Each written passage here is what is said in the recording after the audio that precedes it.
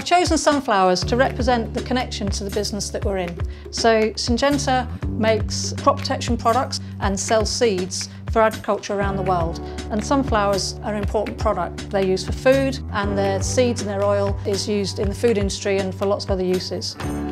So this is my helmet. The reason I brought it along is because as a process engineer working on a production facility, I'd be lost without it.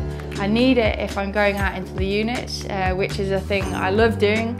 I get the most learning when I go out into the fields because I can speak to the guys with 30 years worth of experience and really learn from them. So here I have a prop with me which for me epitomises what chemical engineering is about.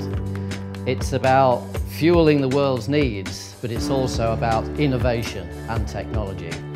Here I have the greatest breakthrough for many years in terms of lubricants technology. There is nothing, I think, more exciting than being part of a team and being part of an organisation that creates such a breakthrough. Chemical engineering is at the core of this project. I've got here a jar of cocoa beans. Without cocoa beans, there wouldn't be Cadbury and there wouldn't be Mondelez. We start off with raw cocoa beans, which is extracted from cocoa pods. We then go on to make several chocolate products, such as whole nut, fruity nut, Cadbury. I love the idea of being able to walk into a shop and see products that I help make on the shelves. And I love even more seeing people pick up those products and put it in their baskets. One of the units I run is a furnace, and it actually uses hydrogen as a fuel source. So hydrogen burns with an invisible flame, which means that if there's a problem with one of the burners, you can't tell by looking at it.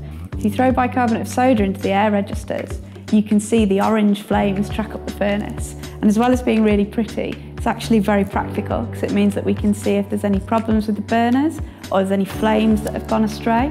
So the furnace flames are around about 10 to 15 metres high, and the furnace that they're in has 108 burners. So there's plenty of places to throw the bicarbonate of soda into.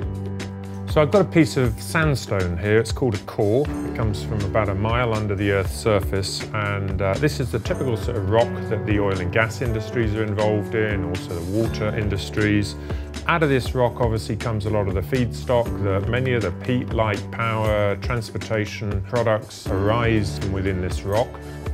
In today's world, we're also looking at injecting carbon dioxide into rocks like this. So the prop I've brought today is a jigsaw. It's actually a Mensa jigsaw. I think it represents chemical engineering because ChemEng is all about problem solving. Every single day, every hour of the day, you will face a problem, and it's all about how you tackle it. And in general, it is about piecing the small bits of information together, whether it be pressures and temperatures or information from different people involved in the project, to get the overall picture and to find that solution.